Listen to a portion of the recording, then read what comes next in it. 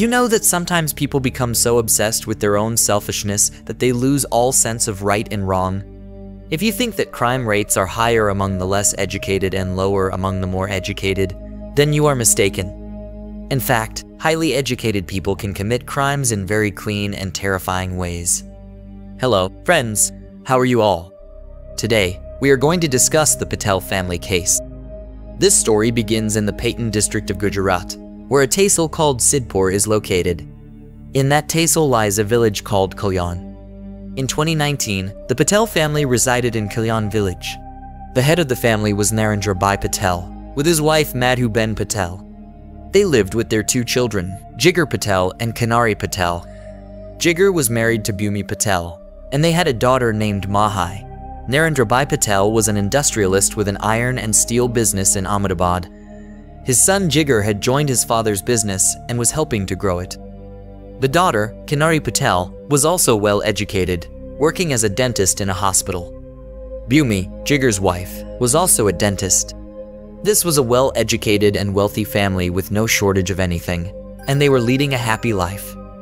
Then came October-November 2018. During these months, 34-year-old Jigar Patel started to feel unwell. He began experiencing strange restlessness, frequent fits, and dry throat. His eyesight was also deteriorating, making it difficult for him to see. He couldn't eat properly, which led to rapid weight loss.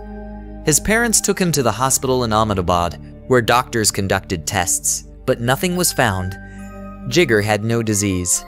His symptoms were new and unusual. Initially healthy, he was now in a poor state, but medical tests revealed nothing.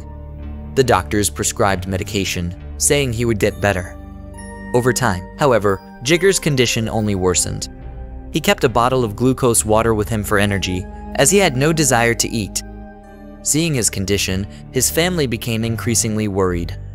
After consulting several doctors in Ahmedabad's major hospitals, 4 different doctors performed numerous tests, but nothing was diagnosed.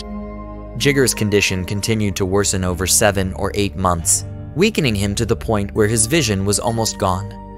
On May 4th, 2019, the family, including Narendra Bhai Patel, his wife Madhuben Patel, daughter Kanari, son Jigar, Jigar's wife Bhumi, and 14-month-old granddaughter Mahai, went to visit Narendra's elder brother in Patan. They decided to go to their ancestral village the next day for a ritual at the family deity's temple, hoping for Jigar's recovery. However, that day, Jigar suffered another severe fit. His sister, Kanari, suggested that he take some medicine she had, hoping it might help. Reluctantly, Jigar took it, but his condition worsened even more. He ran to their car, hoping to go to the hospital, but couldn't find the car keys. Calling out to his family for help, everyone scrambled to find the keys, and they rushed him to the hospital. By the time they arrived, Jigar had already lost consciousness. Doctors checked him and, to everyone's shock, announced that he had passed away. His family was devastated. They believed Jigar had suffered a heart attack due to his weakness and declined a post-mortem, considering it a natural death. A few days after Jigar's passing, on May 30th, his wife Bhumi started experiencing similar symptoms. She, too, began having fits and feeling weak. Alarmed, the family rushed Bhumi to the hospital. Shortly after Bhumi was taken to the hospital, Kanari noticed that little Mahai was also having fits, and she rushed to the hospital immediately, where Bhumi was admitted. Narendra Bhai and Kanari also went along.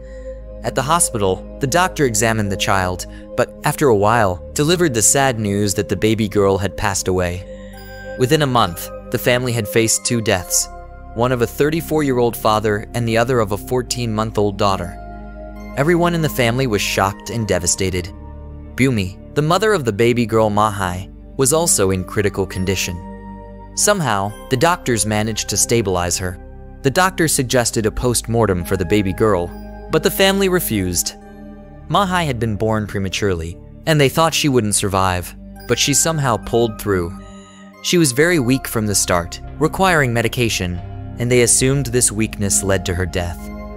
The family suspected no foul play, so they didn't go for a post-mortem. Instead of cremation, they buried the child. Bhumi, the daughter-in-law, remained unwell, having lost both her husband and daughter within a month, leaving her feeling as if her entire family was gone. Meanwhile, Narendra Bhai's mind was troubled. He told his daughter-in-law, "You should go back to your parents. Staying here may not be good for you." Following this, Bhumi's father came and took her home. Narendra Bhai observed the family carefully. Everyone was deeply saddened, sitting in despair with tears in their eyes. However, Kanari Patel appeared unfazed, laughing on the phone with friends, moving happily around the house, eating, drinking, going out, and spending time with friends, showing no sign of grief over her brother and niece's deaths. That day, when the baby had fallen ill and they were taking her to the hospital, Kanari showed no concern and was even seen laughing, as if it were all a joke. After a couple of days, her father couldn't hold back and asked Kanari, "I've been observing you for days now. Don't you feel any sorrow over your brother and niece's deaths? Or are you somehow responsible for them?" The father hadn't expected his daughter's response. Kanari stood up and said unflinchingly, "You're right. I'm the one who killed my brother and niece, and I was going to kill my sister-in-law too, but you sent her to her parents' house." Hearing this, her father was devastated. His world turned upside down. He was faced with a cruel choice: stand for justice for his son and granddaughter or protect his daughter from jail. He immediately decided to go to the police, reporting everything. His daughter didn't resist his decision, feeling no remorse for her actions. 5 days after his granddaughter's death, Narendra Bhai went to the B Division police station in Patan district and filed a complaint against his daughter Kanari Patel, detailing how she had confessed to the murders. The police then arrested Dr. Kanari Patel, who confessed on camera, explaining how and why she committed these crimes. Both Kanari and her brother had grown up together with immense love and care from their parents, with no shortage in upbringing. After Jigar completed his studies, he started managing family responsibilities, assisting in his father's business, and taking care of the household. Kanari, too, became a dentist after her studies. Though there had been love between the siblings in childhood, conflicts began to arise as they grew up. Kanari felt she wasn't treated fairly by the family, that her parents didn't give her enough importance, and everyone ignored her. These thoughts sowed resentment toward her brother, leading her to feel jealous of him. When Jigar married Bhumi, who was also a dentist, Kanari felt her importance in the family dwindled further, sparking professional competition and jealousy. She sometimes argued with Bhumi, feeling overlooked in the family and career alike. With time, jealousy turned into resentment. When Jigar's daughter Mahai was born, Kanari's envy increased, as visitors always inquired about them, never about her. Her father had a substantial property, and Kanari, with resentment and now greed, thought if her brother and sister-in-law were out of the picture, all her problems would be solved, leaving her the sole heir. Though there was no favoritism in reality, Kanari was blinded by her own misperceptions, leading her to devise a plan to eliminate her brother and his family. Being a dentist, she had knowledge of chemicals and started researching slow poisons, lethal plants, and toxins that could gradually damage organs. She found a suitable poison in a plant seed, easily available in rural areas with dense vegetation. She ordered those seeds. Now, how would the auto driver know that these seeds are a slow poison? She must have thought she was ordering them to plant. The cunning person thought that she wouldn't give poison to both her brother and sister-in-law together, as that would raise suspicion. So, she decided to first poison her brother. Whenever her brother came home after work, she would be there before him, having finished all her tasks. Being a family member, she knew exactly when he would leave and when he would return. So, whenever her brother would come home, she would bring him water. She had already boiled the seeds, strained them, and cooled them down. Whenever her brother asked for water, she would give him that poisoned water. Slowly, the slow poison began to show its effects. Her brother started feeling ill, his eyesight worsened, his digestion was disturbed, and he started feeling weak. He went to the doctor, but the cause of his illness could not be identified. To boost his energy, he would drink water with glucose. His sister, Kanari Patel, would prepare this glucose water, but it was the same water where the plant seeds had been boiled. So, he would drink poisoned water as his energy drink, and his condition continued to deteriorate. In March 2019, Kanari Patel bought potassium cyanide. Although this is not easily available, it can be found with jewelers and is used to polish gold or for gold plating. Kanari, being a doctor, knew exactly where to get such substances. She befriended a jeweler and gained his trust. One day, she told him that she had a patient who needed gold teeth and required potassium cyanide for it. This way, she obtained cyanide from the jeweler. However, jewelers do not give large quantities, so she only received the amount needed for gold teeth. Kanari thought this amount was too little, but she couldn't ask for more. She applied the same friendship strategy with another jeweler, collected cyanide from there as well, and soon had a significant quantity. Now, Kanari wanted to test how quickly the cyanide could kill a person. To do this, she experimented with the poison on a spider and an ant. The piece was kept in a crystalline solid or granular form, like sugar and salt. Here, the spider and ants instantly died after touching cyanide, which made Kanari happy. She then arranged empty capsules from a medical friend, filled them with potassium cyanide using a carving spatula, and packed them. A carving spatula is a tool typically used by dentists. She had several yellow and red capsules, all of which were filled with cyanide and stored in a plastic box. She would mix glucose in the water of the plant seeds and give it to her brother. She would watch him suffer daily, yet she felt no pity.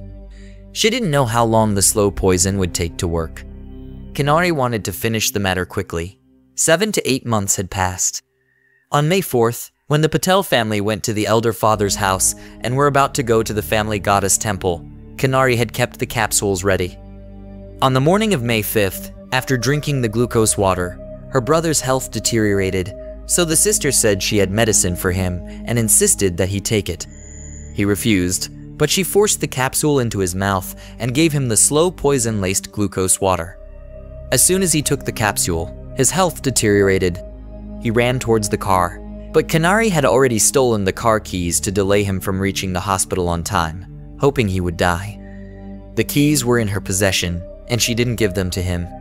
Her brother died on the way, and a few days later, Kanari threw the keys away in Ahmedabad to avoid suspicion. No one found anything odd about her brother's death, and they assumed he had died of a heart attack. Kanari then started giving the slow poison-laced water to her sister-in-law as well. When she began feeling weak, Kanari gave her the poisoned water multiple times, after which the sister-in-law's health also deteriorated. On May 30th, she was taken to the hospital. Meanwhile, Kanari thought that if the 14-month-old niece Mahai survived, she might get a share of the property. Kanari then placed a cyanide capsule in Mahai's mouth while she was sleeping. As soon as the capsule dissolved in her mouth and went into her stomach, the baby started having seizures. Kanari told the family that Mahai was having seizures, and they rushed her to the hospital, where she died. The police found out about the whole story. During the house search, they found 5 red and 2 yellow capsules, along with a carving spatula and around 50 grams of plant seeds at 2 different places. Kanari's laptop was found with searches related to various poisons. The police filed a case, and after 3 years of proceedings, on April 4th, 2022, the lower court sentenced Kanari Patel to life imprisonment for the murder of her brother and nephew and attempted murder of her sister-in-law, with a fine of Rupee 5,000. She was to remain in jail as long as she lived. Later, Kanari sought to challenge the lower court's verdict in the High Court. On December 26, 2022, she met with a lawyer named Patel Patel. The case went to the Gujarat High Court, where, on March 31, 2023, the High Court suspended the lower court's decision. Kanari was sent to judicial custody and was granted a temporary bail for 3 days. On April 3rd, she was released from jail. On April 4th, Kanari's lawyer Patel Patel met her outside the High Court and instructed her to submit her passport to the Patan Sessions Court as per her bail conditions. Kanari agreed. Later that evening at 6:15 p.m., she met with her lawyer. WhatsApp 2 should be supported. The lawyer performed his legal duties well. However, she refuses to do this particular task. Then, Kanari Patel threatened Patel that she wouldn't pay your fees, and just like she killed her brother and nephew, she would also finish off your daughter. She still has poison with her. They had a heated argument. After that, on April 5th, lawyer Patel went to the 16th police station and filed an FIR against Kanari. Currently, Kanari Patel's case is ongoing in the High Court, and she is out on bail, even though she was granted bail again. Let's end the story here. Please comment and let us know how you found the video. Do like and share this video, And don't forget to subscribe to our channel and turn on the bell icon. We will meet in the next video. Thank you.